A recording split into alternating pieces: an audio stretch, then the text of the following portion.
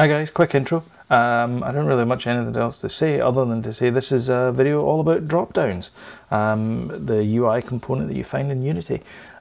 So let's get started, and of course all of the excitement happens after the fade. So we're going to go ahead and create a drop-down list by clicking UI and then opening up and selecting drop-down, and that gives us our list here. Now to bring it into full view, just click on the scene and then press F while it's selected, and then you'll see that it drags on there. It seems to default to the sort of middle bottom of the screen, so let's just drag it up here so we can see what we're working with. So when we play this, this is the sort of effect of the drop-down list, is when you can populate this with items in here, and when you click on the item, then you can do something inside the code to participate in some kind of thing. So choose, you know, whether you're a warrior or a berserker or whatever kind of class.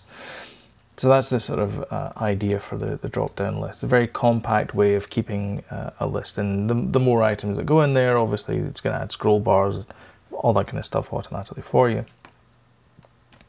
So the first question is, how do you get values into there? Well, if you're a designer, you are probably just going to go in here and then start typing in these values inside here, which is, you know, not too onerous. You just click on plus and you choose Sloan's option.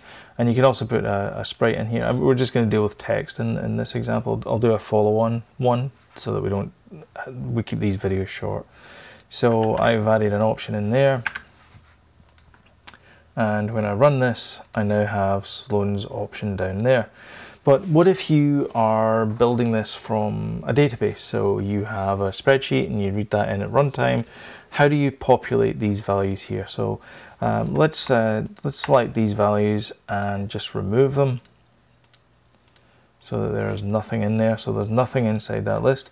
And what we're going to do is we're going to create a script that's going to take those, we're going to insert values into here at runtime. So right now there is nothing inside that list. And the other thing is, I should mention here that we have an on value changed here, which is our event. So our event handler, we're going to have to take in, it takes in one parameter. You can see that it says int32. Int32 is just the system name of integer, so it's an int that it takes. So we are going to have to create our own event handler for here.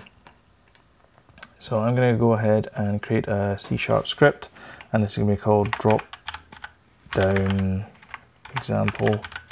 I don't need to get a fancy name, but I'm going to double click this just now and we're going to start some coding. So our script is going to, we're going to use some kind of, I guess it's a kind of form of test-driven development. I'm going to create a method that is going to get data from some resource. So whether it's a resource that's on the disk, or whether it's, you know, across the internet or wherever it is, we're going to get that back and we're going to place that inside a list item. So that's what we're going to do just now, and then we're going to consume that. And by consume it, I mean we're going to take that data and then we're going to do something with it. That's what consume means. And then that's going to fill up the drop-down list. So the first thing we need to do is we need to have a reference to our object here. So you see that we have a drop-down script. So this is the mono behavior that we need to reference. Drop down, and I'm just going to call it drop down, and you'll see that we now get the red squiggly there, and we can do control dot and then choose Unity, using Unity Engine UI. Nope, and we want start. I want a start method here, and the start method is going to say populate list. Okay, so this is our test-driven development part of it, because our populate list here is just literally going to make up words. Okay, so our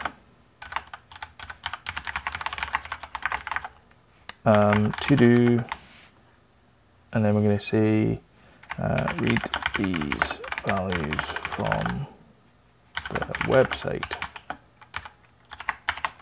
in future, but for now we're not going to do that. So list, oops. So we're going to create a list of strings, and again we need to add some using declarations here. So we're going to add our using system collection generic, and that's going to add up to the top there. We can get rid of the system collections, we're not going to use that. We're going to call them names equals new list string, and then we're going to pass in those values here. So we're going to specify Fred, Barney, Wilma, and Betty, which of course is the name of the Flintstones. So there's our names of our list, and then all we do here is we then do dropdown dot and then options. We do our add options, sorry, and then we have a number of versions of this method. We can specify the option data, or we can specify sprites, or we can specify strings. All of these are lists, so we're going to specify our names.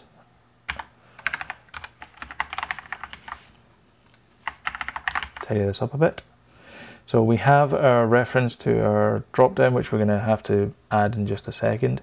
And so when this method, when this mono behavior first starts up, it's going to populate the list, and the list is going to add these names to our dropdown. Okay. So when we go to here,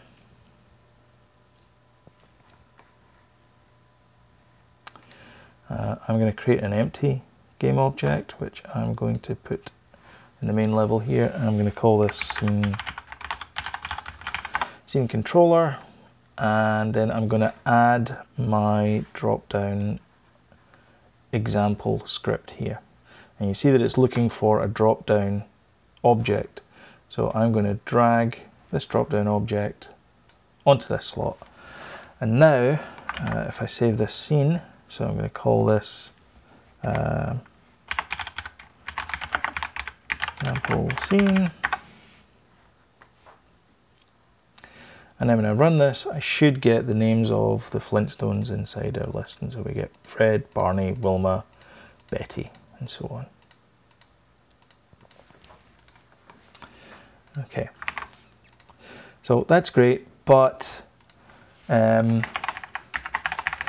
we also need to know what happens when you click on the particular object. So let's say we have a situation where we need to know what type of what name has been selected. So we need to know whether it's Fred, Barney, Wilma, or Betty. So we're going to have to change the way that we've done this. So the first thing is we're going to move this declaration from populate list up to here. So what we're going to do is we're going to make this names list global for this class only. So this names is available everywhere. And I'm also going to add a public method, which is our event handler. Now remember that the event handler for this object here, click on this object, the event handler has to take in an integer. Now the integer is the zero-based index of the items in this list. So in our example, the zero-based index, that means that Fred is 0, Barney is 1, Wilma is 2, Betty is 3. So public void, and then we're going to call it dropdown index changed, and we'll call that index. And we need to do something inside here. So what I'm going to do is I'm going to create another UI element, and I'm going to right click on canvas once I've selected it, and I'm going to choose text. And you see that text is that neat dark color, so I'm going to change that to something obvious. And I'm going to change this to please name. Okay, so just to give us some sort of visual feedback when we do this. And then obviously I need to do public text selected name. So now, when we get the index in, I'm going to read in, I'm going to examine the contents of this array, or this list, at index. And because these match up, and the reason why I know they match up is because I've added them as options here, then I'm going to be able to read back those values from the database. Now, from the list. This is the only way you can do this. You must basically maintain your list inside your code. Don't rely on the UI at all. The UI is there just to show the user. You need to keep this list internally. So this is why you have to do it this way. Rather than trying to read the values back from the list, it's much more difficult. In fact, and I'm not entirely sure, but I'm pretty 100% sure that as far as Unity is concerned, you can't read those values back readily anyway. And in other forms, I think WinForms as well, you can't get it that way, or it's difficult to get it that way anyway. So this is the best sort of method to get these values back. So what I want to do is I want to do selected name dot text equals, and then it's just going to be names and then index, and that's it. So we have our selected name dot index, and we set that to there. So we need to do a couple of things. Our scene controller needs to know about that text box, so we drag that over there. So now when we select this item here, this should change to be our object. So initially it's not selected. We can fix that in just a second, but we can choose Wilma, Barney and Betty, and nothing happens because, what did we forget to do? It seems to be a theme for this. It seems to be a theme for this series, is we didn't select the event handler. So we're going to go and find the event handler, which is on our scene controller, which is the object, and then we need to specify the class that's on there. So our class is Dropdown example. And you notice that we have two options here. We have Dropdown index changed int, which is a static parameter, and we have a dynamic integer. Remember that if we choose the static one, so if I choose this one down here, so you have static parameters, if I choose this one down here, I have to specify the number. We don't want that, because if we do that, that means that we specify this number, it's always going to be, no matter which one is chosen, you're always going to have this value here, which is 3. So we don't want that. We want the dynamic one. So we choose this top one up here. And you see that that box now disappears. So now when we run it, we get Fred, Barney, Wilma, and then we click back on Fred, we get that number there. So really, we should have an option that's please select name. So it kind of cheats. So now Fred has been demoted to option 1, Barney's 2, Wilma's 3, and then Betty's 4, obviously.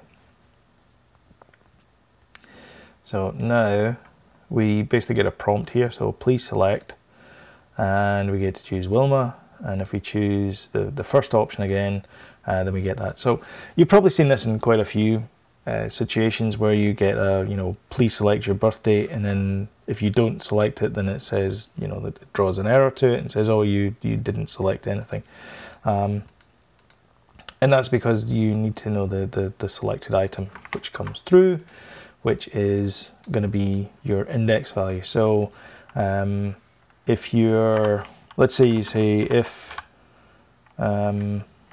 index equals 0, selected name dot text dot color equals colors dot red, else selected name dot color equals color dot white. So again, let's choose this one here, and let's choose the red color for this name here.